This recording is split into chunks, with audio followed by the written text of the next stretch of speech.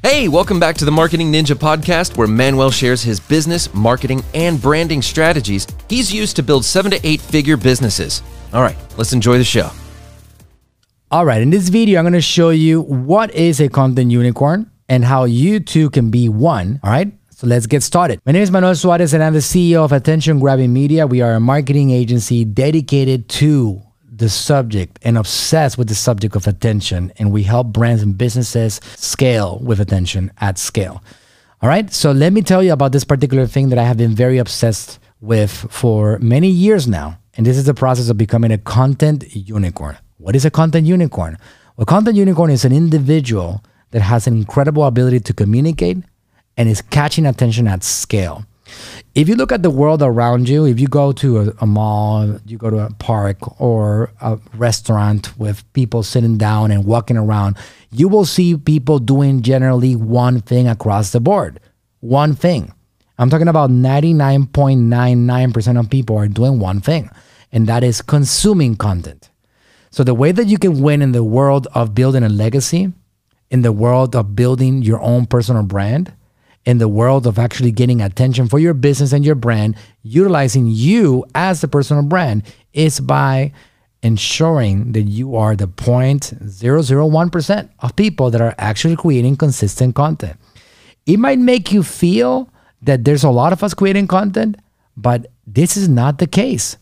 Because you go to social media, you go to Facebook, Instagram, YouTube, you go to TikTok, and there's so much content going out that you feel that everybody's creating content. The truth of the matter is then less than 1% of the population out there creates content consistently. And now less than 1% of that 1% has something going on in which they are rain or shine creating content. And a content unicorn is an individual that is committed to his message, that has a passion for his message, and doesn't stop no matter what the world is throwing at him. It doesn't matter if we have a world that's being shut down because of this thing called COVID. It doesn't matter if there's a recession. It doesn't matter if there's a good economy or a bad economy. It doesn't really matter. Anything matters. This individual is committed to his message and the production of content.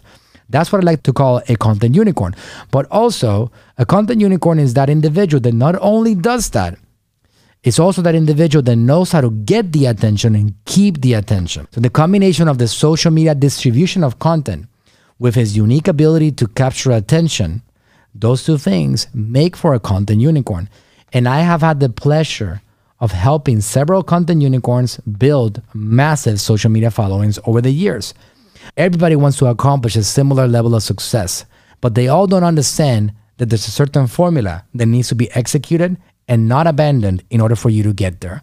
And the content unicorn formula, I have talked about it before, is not complicated, but it does require a lot of work. And it does require a lot of passion and a lot of persistence. If you don't have those things in place, you're going to potentially fail over and over again trying to become a content unicorn yourself. So if you wanted to travel down this journey, this is exactly what you got to do. Put it on a big whiteboard and figure out exactly how you're going to go about executing on this particular formula. Number one, you got to commit. If you're not committed, don't even start with number two. If you're not committed with your message, it doesn't really matter what happens afterwards. If all you want is to sell your products because you believe that you deserve more revenue, then I cannot help you with this formula. Because the content unicorn has one thing in common across the board. They are committed with their message, and they are committed with helping and impacting people, and they're committed to the process. And they believe that it's going to take whatever it takes for them to get to the level that they want to get to. That's step number one. It is the one thing that if you don't put in, you have zero chances of becoming a content unicorn yourself. Step number two is more for yourself and for your audience, and that is quality of message.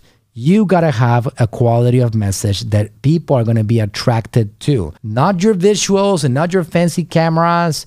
Yes, these are important. The audio is important. The visuals are important. But your message is senior to everything. Is there a beginning and is there an end? Is there something that if I listen to, I'm going to go and make a particular part of my life better? If you cannot answer that question with a resounding yes, then you need to get back to the drawing board again and figure out how you can make your message quality. And sometimes it's about just getting it going.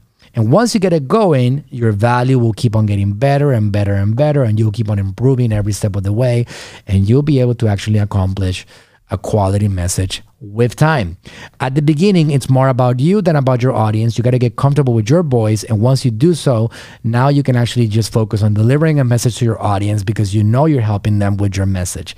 So quality of message is essential. You got to figure that out. Once you have the consistency, you're committed to it, and you're doing this consistently, you got to figure out how to increase the quality of your message. Have a starting point and have an end point, and don't leave people hanging with a lack of value. Always give them value on every single video, and that's going to lead towards the last step. Now you're getting closer to becoming a content unicorn. And at this last step is where really content unicorns are made, and that's where companies like AGM, Attention Grabbing Media, can help you implement the system, because this one is about quantity of content.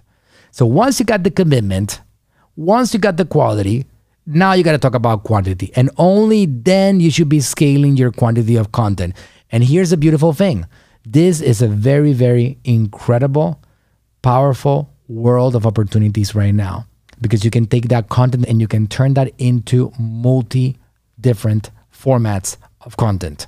You can turn that into a podcast, or turn it into an article, or turn it into a quote card with a picture of you. When you extract one of the quotes that you said, you can turn it into an Instagram Reels, or a Facebook Reels, or a TikTok, or you can turn that into a LinkedIn post, etc. And you can do that over and over and over again. What I like to recommend is that you do as much as humanly possible, because we're in the attention-seeking game. The more attention that you get, the faster that you get there. The more attention that you get, the more revenue you can produce.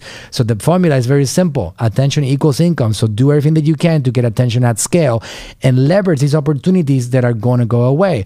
I like to approach opportunities like the ones that we have right now.